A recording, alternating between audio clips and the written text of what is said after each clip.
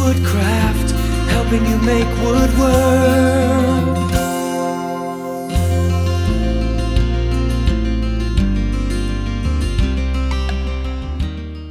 Heads, the cutter heads, they come in a little baggie. The question was, how do the cutter heads come? They come in a little baggie. We have them over in the cabinet, and it will have the number on it that corresponds to the number of your tool. Nope, they come as one cutter head and the screw that goes into your tool. Then you'd buy 10 bags. So by just getting a slight angle with this particular tool, I can come on in.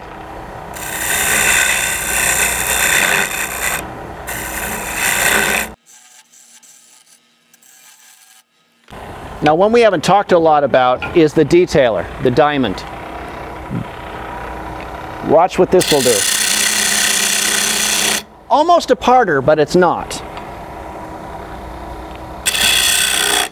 As you can see, these tools allow you to just create any angle that you want. I can even use this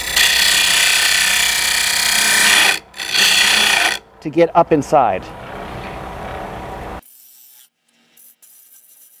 With some of these tools, I've been able to come in, create a lip, and go as far up inside as I could, which I've had a lot of people ask, how did you do that? Well, these tools.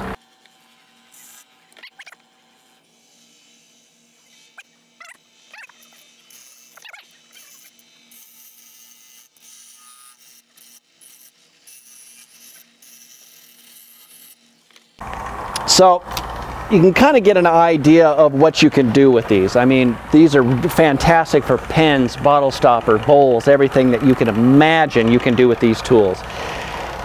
They just keep advancing. They keep coming up with more and more things. The one thing that Easy Wood Tools did not have in their line, which people were purchasing separate from other companies, was a parting tool. Well, I just happened to get the president of the company to send me one of their parting tools just yesterday. And I have not used it yet. What's that? I don't think so. So we're dealing with a 1/8 inch parting tool here. The cool feature about the new tool is there is no screw. It comes with a flex key that allows you to pop it in and out. And of course, it's the technology. The more pressure you put on here, the tighter the head becomes. What's that? Same thing. So you're asking me to aim it toward you. All right.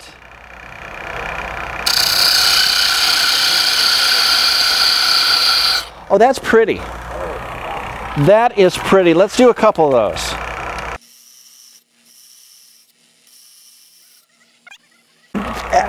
Right now there isn't. This is the... I've heard a rumor that they are experimenting with a new head to go on their tools that would allow you to beading.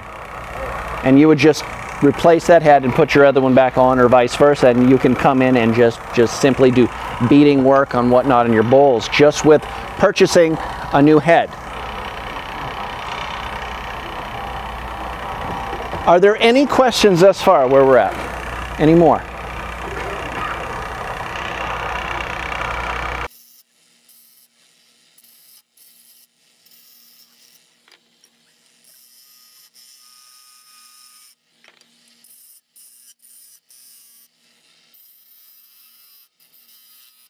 All right.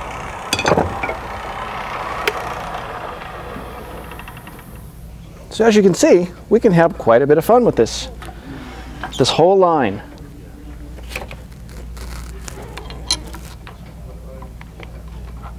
And easily comes right out.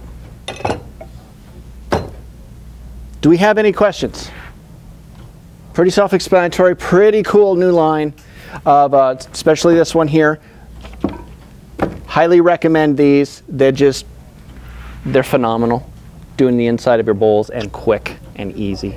Do we get our pamphlets now? Your pamphlets, the question is, do you get pamphlets? I have one. There'll be a raffle held at the end of this demo. I don't use the square as much. I have it. It's just, when I first got it and started playing with it, it was, you know, okay, I get this tool. Once I put the R2 on there, it was like butter. It just, everything that you can do that you could with the R2.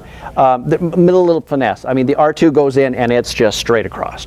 You know, excuse me, the square head is straight across. Well, you can do that too with the R2. But just the ease of being able to go through.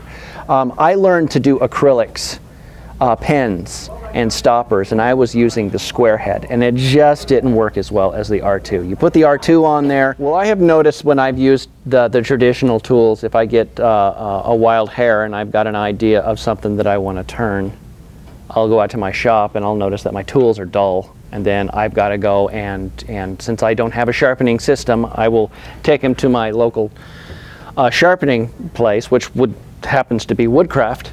And it's, you know, it can be spendy if you've got 5 or 6 tools that you're going to be using, you know, on the project that you're working with.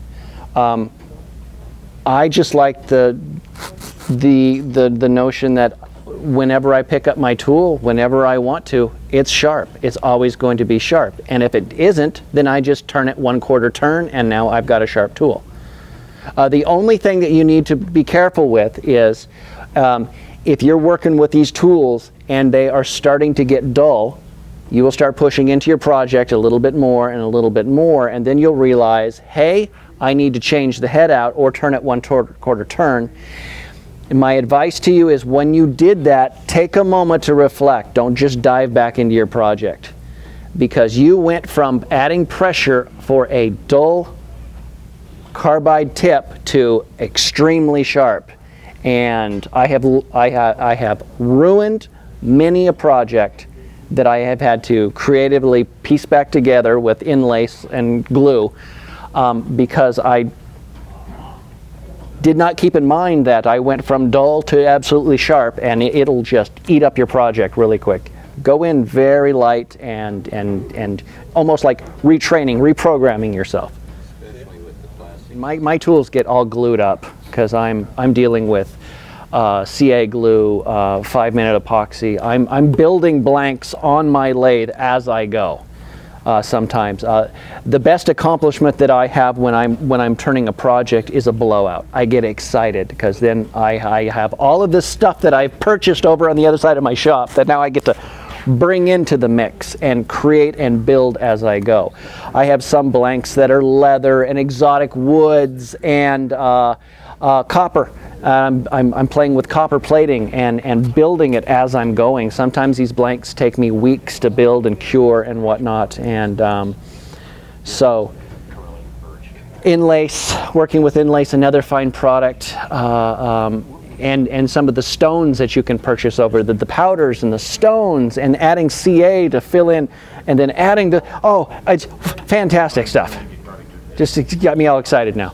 Any other questions before I get too excited? I need somebody to try this. I need somebody. Come on. Somebody. Do you want to try that R2? I'll do the R2. Okay.